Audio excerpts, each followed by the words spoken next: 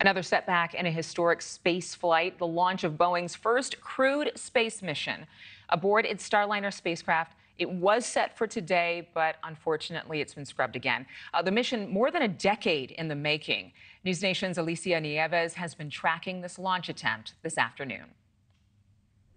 This is history on hold again. Today's delay marks the third one for Boeing Starliner, what was supposed to be the first time the Starliner would launch a NASA crew to the International Space Station. Not a great look for Boeing, trying to make good on its contract with NASA to prove that it can ferry astronauts successfully to and from the ISS. What we saw today, just before the scheduled launch, and I'm talking 3 minutes and 50 seconds ahead of takeoff, was a flight controller declaring, "Hold, hold, hold." NASA saying a computer ground launching a sequencer was not loading into the correct operational configuration. We also know just before the astronauts Barry Butch Wilmore and Sunita Suni Williams were strapping into the commercial space capsule, there was a communication issue with a valve associated with propellant loading. That was resolved within 10 minutes, we're told.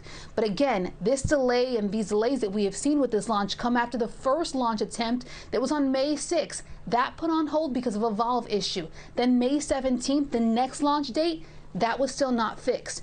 Obviously, safety over catastrophe here. Boeing saying it is working on addressing the issues from today. If it can address those issues, the next launch window is expected to be tomorrow at noon. If that doesn't pan out, though, we have been told the following flight windows will be June 5th or June 6th.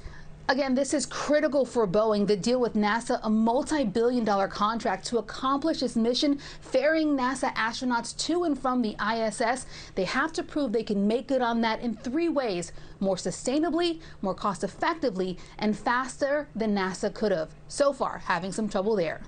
Thank you for watching. Go to newsnationnow.com to find News Nation on your television provider. And don't forget to click the red subscribe button below to get more of News Nation's fact-driven, unbiased coverage.